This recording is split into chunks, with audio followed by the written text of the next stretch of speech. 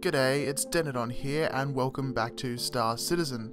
Today we are taking a look at one of the many ships that was added since the last update and, ages ago since I last did a video.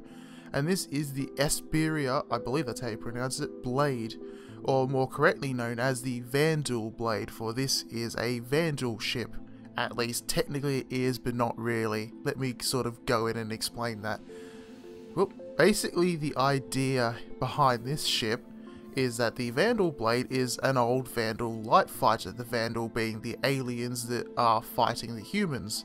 Now, the Blade is supposed to be an old sort of carrier-based ship. It was the first Vanduul fighter that humanity encountered, and they're a bit obsolete now, but they're still sort of going in swarms.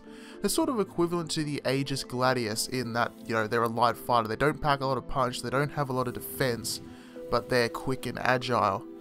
Now, Esperia is a human company that makes, well, supposedly sort of replicas and stuff. Beforehand, we know them for having made the Scythe and Glaive, or rather they made the Glaive replica. The Scythe, I believe, is the actual ship. But anyway, the Blade is supposed to have been one of the products they made to train UEE pilots in how to combat, Vanduul fighters. Upon the Vanduul sort of discontinuing the use of them, apparently a lot of these are in storage, and Esperia decided to start selling them off to the public. So you could get basically a highly accurate replica of a Vanduul ship, however it is still actually human built. So yeah, this is what it looks like. Interesting engines at the back. Not sure about the history of this thing, because, as I just explained, it's a bit sort of convoluted. There's a Vanduul Blade, but this isn't a Vanduul Blade, this is an Esperia Blade, and, there might be differences or whatever. But it's a interesting looking ship. It looks quite a lot different to the original design, but at the same time, it's, apparently they've been working on a new Vanduul aesthetic design. I'm trying to get my controls back, there we go. Yeah, I'm landing on an asteroid right now, so I'm having to use the EVA suit the whole time, and I am not used to using the EVA suit with a controller, so that is difficult. But yeah, you can see it looks alright, but the main thing, of course, is how it flies, so we gotta board it. Is my light on? Yeah, you can't make it. Also, that ground is weird in the way it moves. Whoop. But yeah, you got like these two, you got two plasma cannon, size 2 I believe, they might be size 3, but pretty sure they're size 2, and two laser cannons.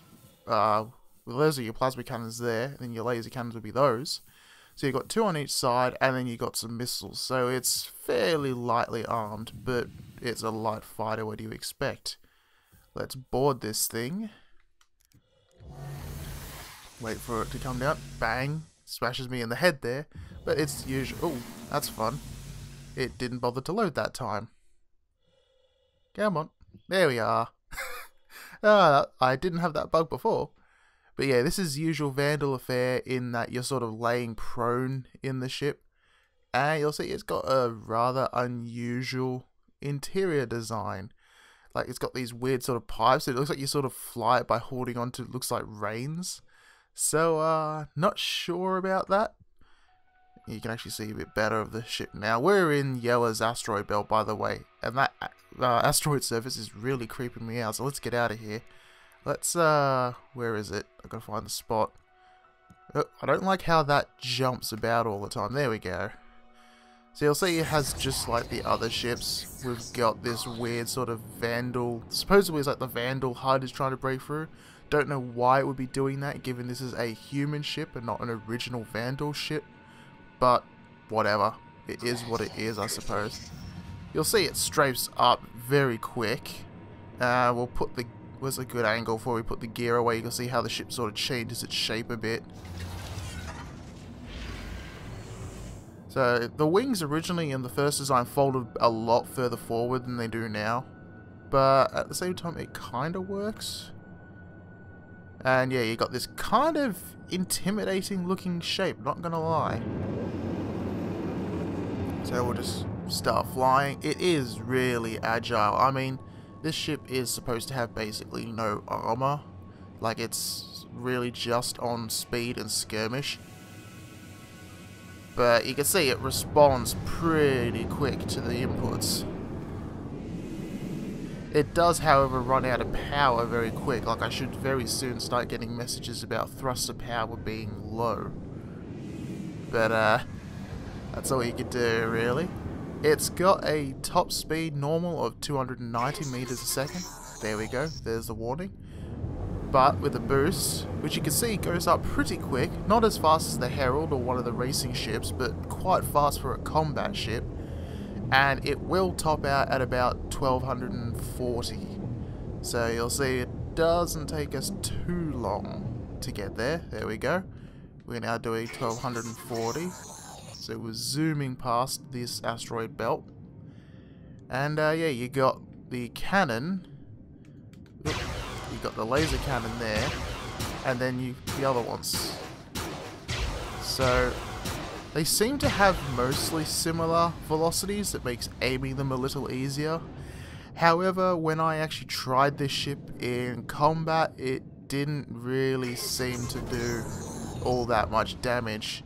Now that could be just me being unable to actually hit properly. That could be this online desyncing. So something I thought was hitting isn't actually hitting. But, you know, it is what it is. It's, like I said, it's a light fighter. I think in the lore, these ships were supposedly, like, they would launch in swarms. So, you know, the whole swarm attack, lots of cheap things that the enemy can't shoot them all down. And basically the TIE fighter strategy, which is quite appropriate actually for this ship. I'm not sure if it's really what people want when you're flying. Like, personally, this isn't the sort of ship I would want to fly.